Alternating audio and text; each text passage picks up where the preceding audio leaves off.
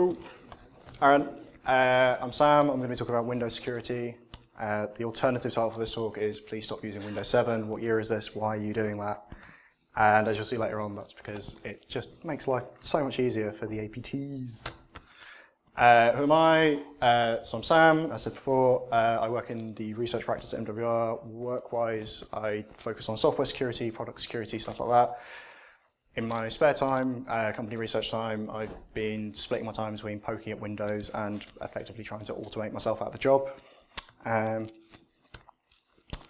an interesting talk. This is going to be kind of a survey style thing. It's not going to be about dropping O days and stuff. Focus on concepts, more of a systemization of knowledge type thing.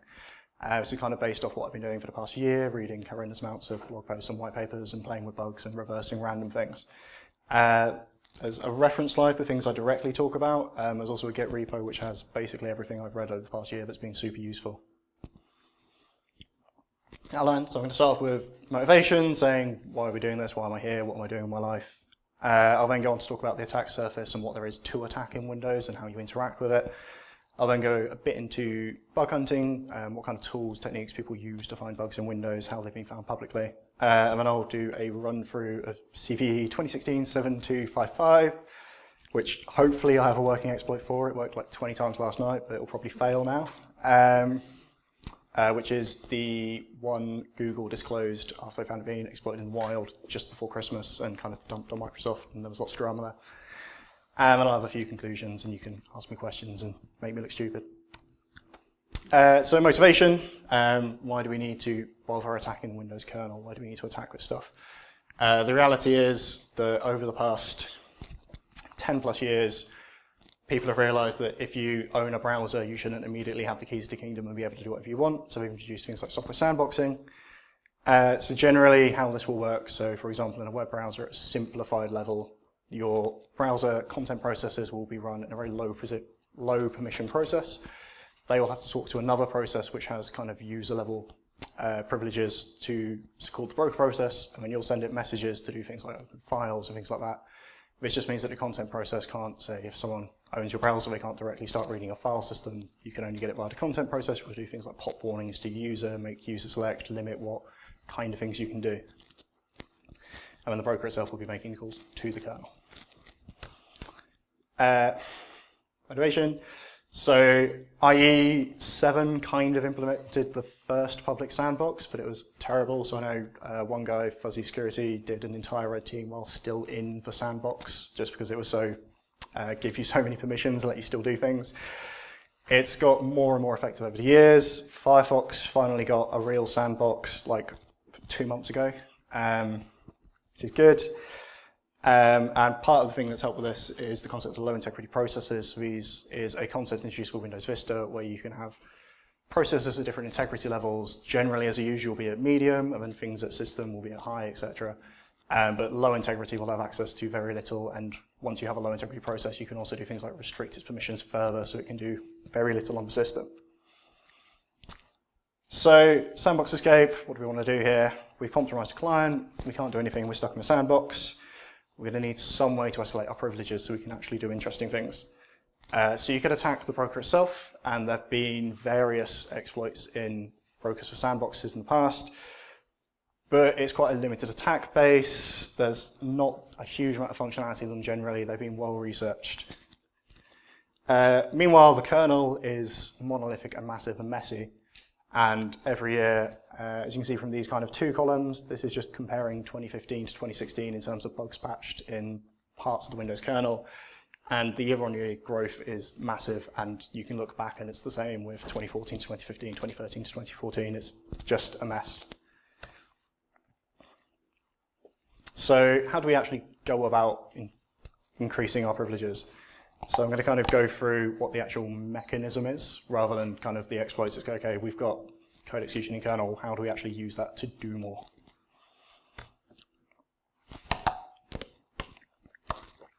So Windows has this concept of access token objects. So in the Windows kernel, everything's an object, whether it's a file or a process or a thread or an access token.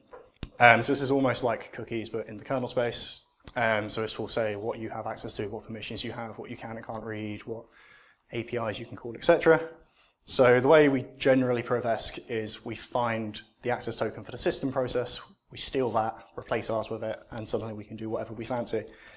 There's other methods as well, so you can do things like take another process, give your user more permissions so that you can edit the process, and then attach, inject shellcode, and your system keeps the kingdom off you go.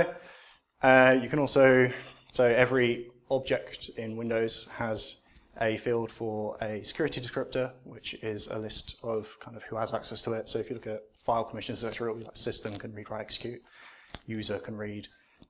So you can replace the pointer to that descriptor with a null pointer, and by default, Windows will fail open. So everyone will have access to everything, and again, you can attach, inject some shellcode, you win. So now I'm going to outline the kind of attack surface, what there is in Windows, what there is to attack. So Windows is obviously huge, so there's a lot of attack surface. I'm going to focus on the kind of 3 areas where most of the in-the-wild exploits you'll encounter actually target. These are system calls, drivers, and font parsing. So what is a system call? Essentially, in the real world, a user-land application has very little permission to do anything. So you're running in Ring0, which is the less privileged one in Intel. To do anything serious, you have to fire a request to the kernel to do things for you, and these are called system calls. So in Windows, you generally access these through ntdll, user32.dll, etc. And these will be implemented on the back end by other binaries, which will run in a high privilege mode and be able to do things like mess with the system state. So there's kind of 2 core binaries. They've been split up a bit in later versions, but conceptually it's still kind of 2 core binaries responsible for handling these. First one, WinFX UK. This has about 1,000 plus system calls it supports. It's got lots of very complex functionality. It was also written in the 90s, which is famous for having high security standards. And it's doing all of this horrendous, complex GUI programming all in kernel mode. Microsoft's quite honest about how much of an issue this is. This is taken from a Microsoft job posting. It's one of our components, winfxuk.sys, is the vector for 60% or more of all kernel mode Windows exploits. And it's the topic of white papers at Black Hat every year. So we're at the cutting edge of fixing vulnerabilities as well as developing mitigations. So we've truly embraced their leading position in the kernel exploit market. Meanwhile, NTOS kernel, this is the actual kind of kernel executive. So whereas WinFX UK manages the GUI and stuff like that, NTOS kernel provides kind of the core kernel functionality. So this is processes, threads, virtual memory, kind of everything you need for the system to actually run. So this has a much lower system call count than WinFX UK. It's also not doing things like graphics processing, which are finicky and complex. So kind of as a consequence, there's been a lot less public vulnerabilities in this. However, it's still a huge code base, so there's still stuff to be found. Drivers, these are used by Windows to provide an interface for the user to things like hardware. They'll also be used by firmware updaters to update things like BIOS, UEFI firmware. Antivirus will use them to do things like stop you killing their user land process or to parse executables, because why not? They'll also be used by, say, anti-cheat to make sure that you're not hooking a user land process and making sure you're always at 100% health. So there's many ways to talk to drivers. Most of the bugs have been in 2 core components. The first one of these are input-output controls. This is effectively where you can send a message to the driver and it will run a function on that. You kind of send it a number, which identifies which IO control code it is. You also send it a pointer to an input buffer, how long that buffer is, a pointer to an output buffer, how long that buffer is, and then it will go off and do things on that. There's also shared memory you can allocate, which is where you'll have a shared memory region that user space can write to, the driver can read from directly, and this kind of allows you to do faster data transfer between the 2, especially if you're doing, say, a GPU driver or something like that. Sadly, third-party drivers do terrible, terrible things. So in this picture, this is a collection of 4 drivers kind of found publicly described and did a quick reverse of. You don't really need to understand what's going on here. The key thing is that the boxes highlighted in green are the key things the driver needs just to kind of exist. The boxes in red are things which completely break the Windows security model. Quite kindly, there's also signed copies of these. So MSI have signed 3 of them. Asus have another one signed. Kind of once you got these loaded on the system, they'll do things like let you read, write any memory. which is nice and handy. Font parsing. An interesting here is it turns out fonts are actually mentally complex. They'll include things like small instruction sets used to describe how to render the font and stuff like that. These, again, are Win32K and managed by that, and traditionally in Windows, they've mostly been done in kernel mode. So you're doing this kind of complex graphic type operations and running the small instruction set, but you're doing it all in kernel mode with lots of privileges. So I'll talk a bit now about bug hunting and how people kind of look for bugs in kernel code, kind of how we do it. First off, kernel fuzzing.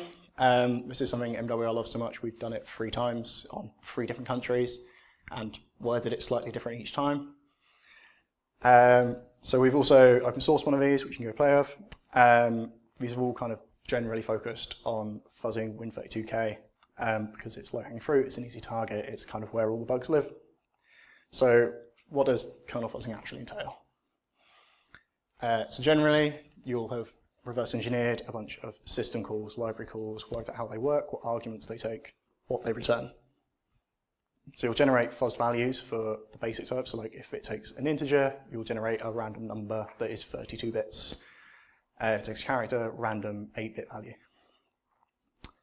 You then have a database of all the handles you have. So in Windows, a handle is just kind of an identifier for an object to avoid people passing around pointers and stuff like that because it's dirty and Microsoft doesn't like it. So all the handles you get back, you'll save, and then if you need them for another call, you'll grab them from your database.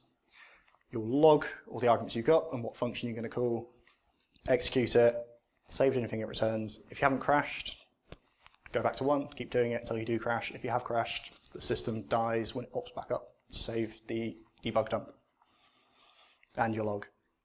So Nils, who works for us, did a long project for Google Project Zero doing this. There's some extra stuff in there to do with managing it and how he did automate some of the reversing and stuff. But basically, he found all of the bugs and just spent 6 months beating the crap out of Win32K.sys. So we're on code review. Not really that applicable to Microsoft Code. Obviously, everything's very proprietary. They're not giving out the source code, etc.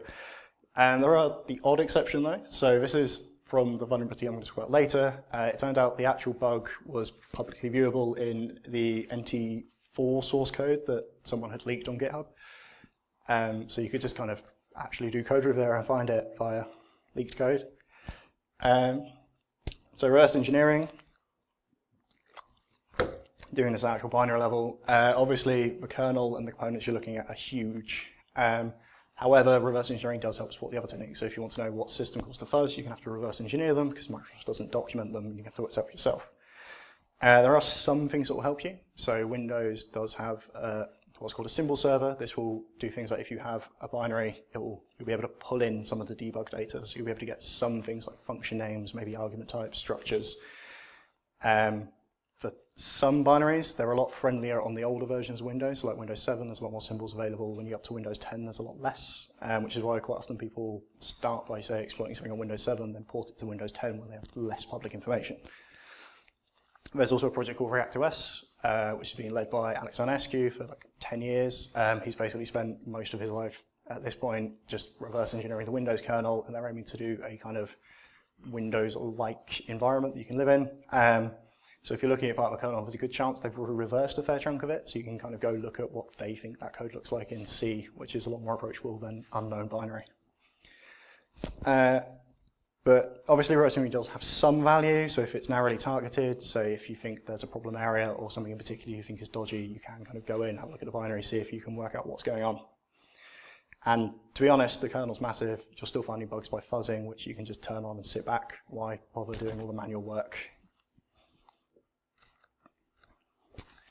Third-party drivers, like the ones I showed earlier, have been a good source of bugs from reverse engineering, though, mostly because they tend to be quite small, the code quality is very low, and they'll do things like map random physical memory into user space.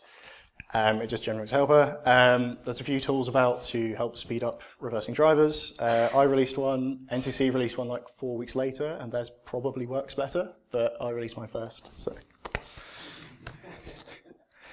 Again, you can also fuzz drivers. So once you've worked out what the I/O control codes discussed before are, you can plug them into a fuzzer.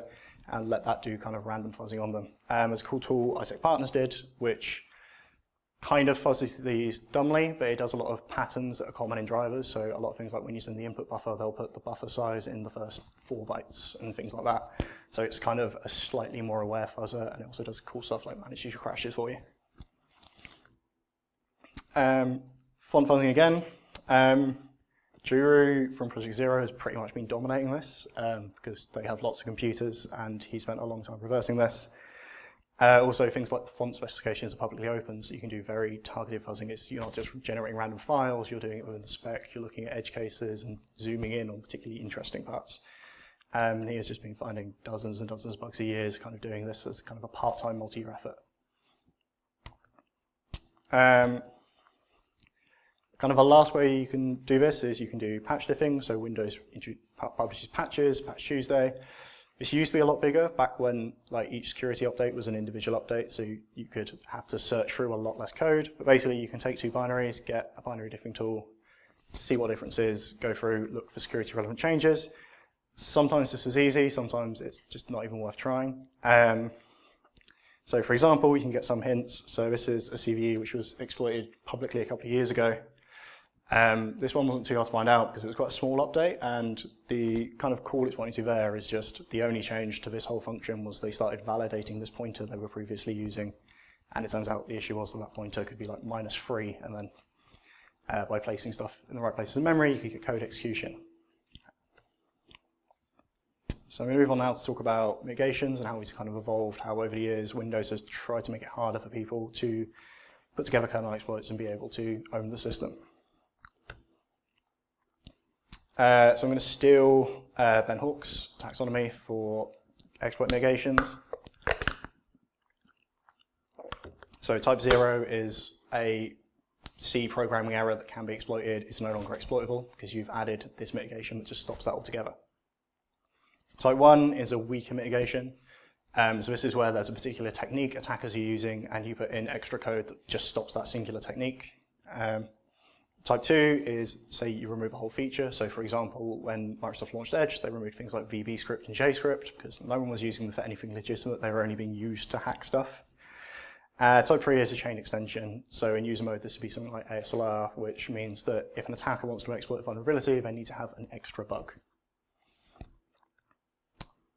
So the number of exploit mitigations in Windows has been ever increasing year on year on year. I'm only going to cover a few of the key interesting ones that make life hard for people doing this. Windows 10 is picking these up very rapidly. Kind of every time they do a major release, they'll have 2, 3, 4 kind of changes which makes life harder, ranging from kind of all of the types. So once upon a time, back in the day, XP, Vista, Windows 7, 32-bit, kernel memory has no execute, so mostly has no execute. So you can't just put shellcode in there and jump to it. However, there was nothing stopping you as a user allocating some shellcode, making it executable, and then once you use your kernel exploit, just point it back at where your shellcode is in user mode and running it there. So back in the day, if you could hijack the control flow, so overwrite EIP somewhere, point it back at your shellcode. If you got a write condition where you can say control what value you can write to any location in memory, you'll look for something like a function table, update one of the function pointers, cause the function to be called, your shellcode to get run instead, and then if you're good, you'll replace it afterwards to avoid blue screening later. So Intel decided this was probably not a good thing, possibly with some input from other people, I imagine. So introduce what is called supervisor mode execution prevention in about 2012. And then at the end of the year, when Windows 8 was first released, this already had support baked in. Basically, if you attempt to do the attack I just said, the system will blue screen and throw a fault and die. So now you have to work a bit harder. So there are ways you can bypass this. So instead of relying on getting code execution in a system, you can do things like modify user tokens, as I said before, without kind of hijacking control flow. Or kind of generally steer the thing, depending on what you're trying to steal. You can also do things like just pull out BitLocker keys if that's what you're interested in. There are some bypasses, so back in the day you could use return-oriented programming. I'm not going into depth what that is, but basically it's you reuse code that's already there, so you're just reusing bits of code that's already in the kernel. And there was originally, in older version of Windows, there was kind of a gadget in there which would just turn SMF off. So you'd jump to that, run that code, go back to yours, and then execute your own shell code in user space again. This is getting a lot harder now. So Microsoft introduced Control Flow Guard, which makes it a lot harder, but I'm not going to go into depth there because that's kind of a whole talk on its own. Alternatively, you can just find a driver that will turn it off for you and not bother. So this was Capcom's anti-cheat. These are kind of reverse engineer values. But effectively, the logic flow in the only thing this driver did was it disabled this protection, executed the code you pointed it to, and then turned it back on. So this is really just code execution as system as a service. And shockingly, people weren't too happy about that. So next one, kernel address space layout randomization. You might have heard about this in, say, user mode with browsers, that kind of software. This basically makes it so that things aren't loaded at predictable addresses, so you can't abuse the same object every time because that's always going to be at a different place. It was introduced with Vista. It has the potential to be the kind of mitigation that means you do need another bug to pull off an exploit, and they've kind of increasingly made it more random, so there's more bits of randomness, and it's even harder to find out where things are, even if you have information leaks and stuff. However, in Windows, as a complex system, there's a lot of almost kind of by design leaks which bypass this. So the classic one for this was an undocumented API called NT Query System Information, which existed to give you information about the system that's running. But you could do things like pass this system handle information, it's like an enum value, so this will be, I can't remember the number off the top of my head, but it's basically just an integer, but it has a nice name. So if you pass it system handle information, it would tell you where all of the objects lived in kernel memory. So this includes things like also what process owns them. This will include things like security tokens and threads and processes and files, which is super handy if you're looking to, say, corrupt one of them. There's also another argument, system module information you could pass it, and that would give you the names of all the drivers the system has loaded and where they're located in kernel memory. So again, if you're looking to abuse one of those, you don't need to bother with any kind of complex ASLR bypass. The system's just going to give you that information. Sadly, when you got to Windows 8.1, Microsoft stopped that. So from a low integrity process, you just get rejected if you try to run this now. And the key thing is that means that it can't be used in things like sandbox breakouts. Because you're going to be running a low integrity, you can't call this. It's still, if you can get a user to run a binary, it's still going to work. But it at least makes people work a little bit harder. So I did a long blog post on this. So this is all taken from a white paper Juru did about 10 years ago, and I just kind of went through and looked at how many of these have actually been stopped by Microsoft now. Kind of a key thing to take into account here is that because a lot of these are by design, Microsoft can't just get rid of them because it will break stability, and they have a lot of backwards compatibility support they kind of staunchly stand by. Also, those question marks have been corrected by Alex Arnescu this morning over Twitter, but I didn't really have time to update my slides. So they're just ticks now. It turned out I was confused. Yeah, so the key thing to say about that is Microsoft is putting a lot of effort into plugging these and making it harder to get past ASLR as kind of a key protection. Another mitigation they did was, so in C, C++, when you use pointers, there's kind of a really common programming mistake, which is you dereference a pointer without making sure it's a real value. So someone's passed in 0, you try to dereference it. In user space, that's not really useful. You can't really exploit that because you can't get anything in that memory range. However, if it's in kernel code, because you're a user back in the day, until Windows 7 64-bit, you could map the first page of memory, which starts at address 0. The kernel will go to reference it, you could put data there, steer it, kind of steer the kernel function towards executing something or changing some value that would give you code execution in the system. So another one, as I spoke about before, where you just overwrite the pointer to security script with an old pointer and Windows would fail open and give you the keys to kingdom. They worked for this. So now when you go to get handle to a process, it will do things like, we'll check, okay, is the security descriptor field null? Okay. Then it'll check, is it a process? And is the security required flag set? If these are all true, it'll just give you a view screen and everything will die. NetShoe did a really good in-depth write-up of this, which is where I stole the screenshot from, because I didn't have time to set it myself. This is a type 1 mitigation. It's just stopping away people who are exploiting bugs in a very specific kind of circumstance. So another thing Microsoft have done is they've been removing functionality out of kernel space. So there's less there to attack. Font passing has always kind of been a running joke about Windows security because they're doing fonts from a kernel. That's stupid. Why would you do that? They're now starting to genuinely kind of move away from that. Now, if you're, say, browsing into an Edge, you load a new font, that gets done in a very restricted app container. Only that doesn't really get you anything. You just end up in an even stricter sandbox than you would if you owned Edge. So at that point, that kind of vector's completely gone away. And they've done that by just removing the functionality you're targeting completely.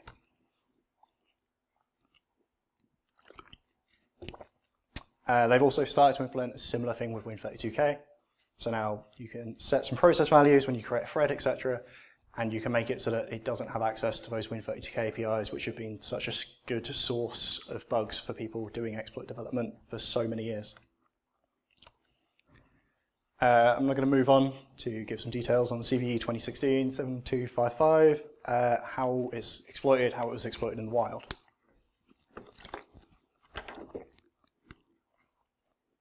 So this is from the Google blog, October last year. They found this vulnerability being exploited in the wild. They told Microsoft after 7 days, because they have a policy for this apparently, it happens often enough. They publicized information so that people could be aware and protect themselves. And McAfee and Trend Micro both did really good blog posts giving details on this attack by reverse engineering the attack binaries. So I'm going to talk through how this was exploited. So this demo worked like 20 times last night, so I expect it to fail miserably now. So I was originally going to talk through it while the exploit ran. However, I'm paranoid it's going to fail, and then so this way, hopefully, I'll have enough time for my machine to reboot before I ruin that.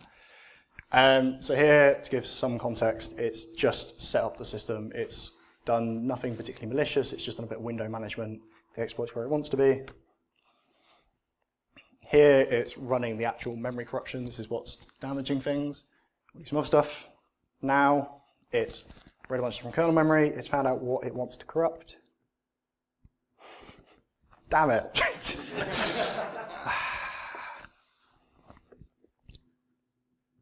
Every time. Yeah, that's failed. All right, I'll try it again at the end, and hopefully, if not, I'll put the code up next week. Anyway, here's how you would exploit it if you weren't a terrible person. All right, so there's two kind of key components of this exploit.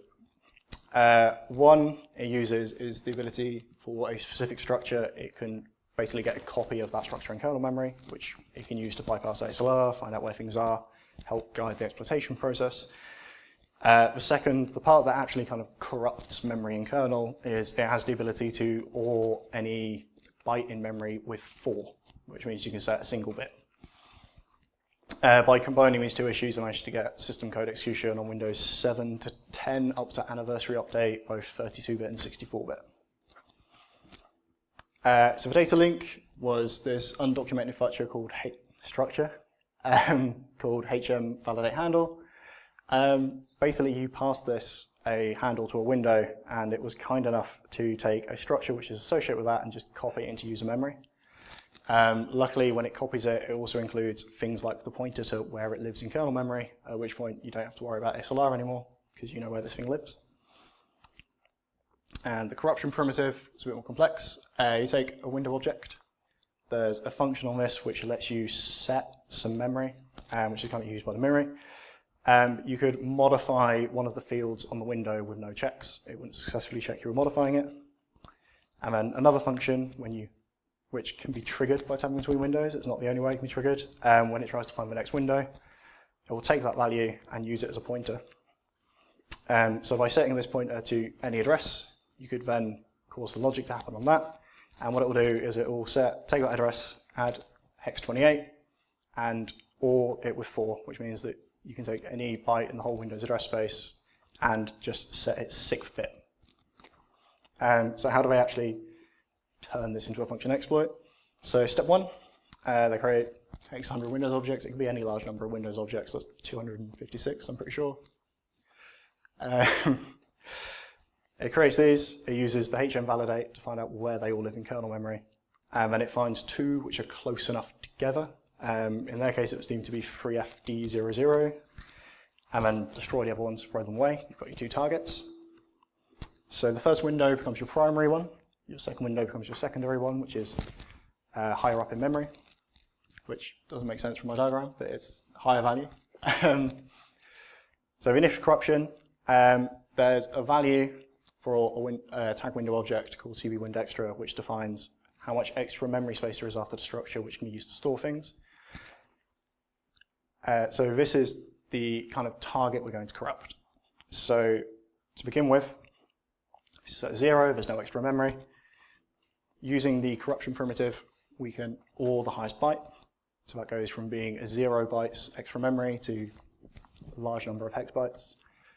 And the key thing is that this also means it now includes the second structure. So we have the ability to dick about with the second structure now. How do we actually turn that into reading and writing kernel memory? To start with, we need to get a read primitive. So there's a field in a tag window, which is spWindParent. Basically, this is a pointer to the Windows parent window. So when you call the function call into user get ancestor, that's meant to return the handle value for that parent. So by calculating the difference between where your spare region memory in window 1 starts and where that is located in your spare memory region, you can call nt user set window long pointer, overwrite that value with an arbitrary address in memory, and then when you call that nt user get ancestor, it's going to go to that memory, read 32 bits of memory it finds there, and return it to you. So at this point, you can read any 4 bytes in memory at a time. Diagrams. So how do we get a write primitive from this? So we have the ability to read any kernel memory. We also want to be able to write kernel memory because otherwise we can't actually do anything that fun. So the key thing is each tag window has a string name field. By overwriting the buffer pointer with a similar technique, we find out where the buffer pointer lives on the second tag wind, find out the difference, use nt-set long pointer to overwrite it. We can then use the function which is meant to set that string name. That will follow our now corrupted pointer, and it will go there and write the string we've passed to it at whatever address in memory we've decided we want to write. Yay.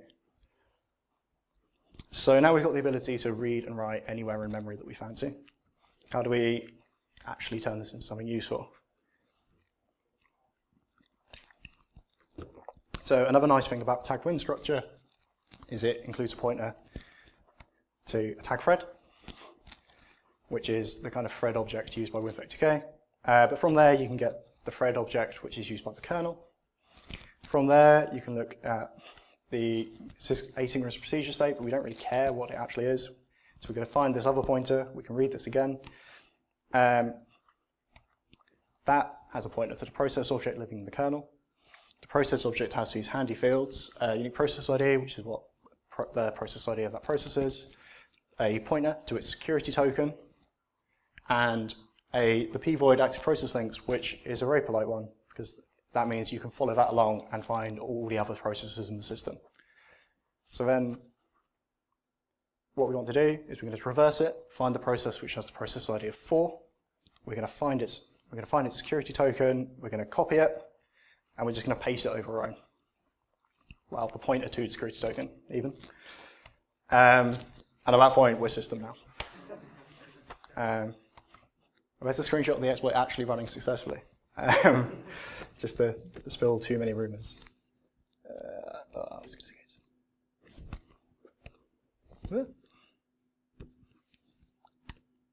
Cool. So some caveats here. So Microsoft put out a blog post saying basically how they'd already mitigated this risk. It's not going to go into depth here, but basically around the primitive we use there, so things like the string name buffer, they'll make sure that that's actually in a sane memory range, so you can't just set it to anywhere and go off writing everything.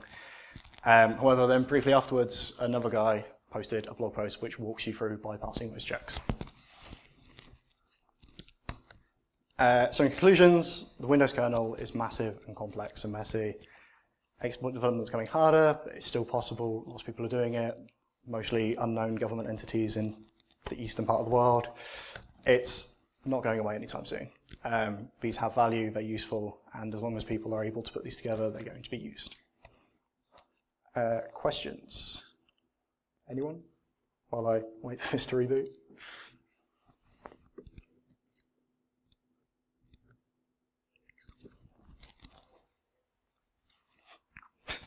Graham, inevitably, you're about to make me look stupid. What are your thoughts on Microsoft's recent move to ship Emmet's protections into the kernel and then ditch Emmet and potentially lose out on some of the additional protections that were in it? Good question. So I think, if I remember correctly, I think a key thing is part of the protections they're working on with Intel also bringing kind of a whole raft of features. So we're also enhancing things like the virtual machine-based security features and pushing those aggressively. So I can kind of see why they've given up on Emmet. So Emmet might still provide massive value for especially like large financials running Windows 7 everywhere. But at some point, Microsoft did have to stop investing on monkey patching clients who are being annoying when they really want people to upgrade. In case you haven't noticed, they've been pushing Windows 10 quite hard. And a lot of the virtual machine-based stuff is pretty awesome and does raise the bar to mental levels, which makes me a bit sad, because I'll probably be unemployed soon.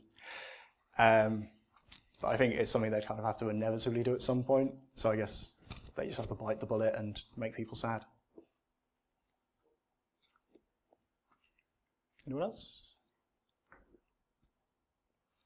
Okay, I'm going to give this another run, and if it fails, I'm going to go have a beer and cry.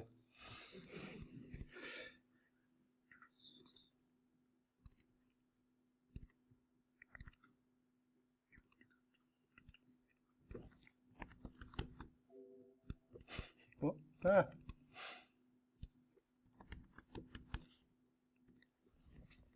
So at this point, it's created the window objects, found who it's going to target, thrown away the others.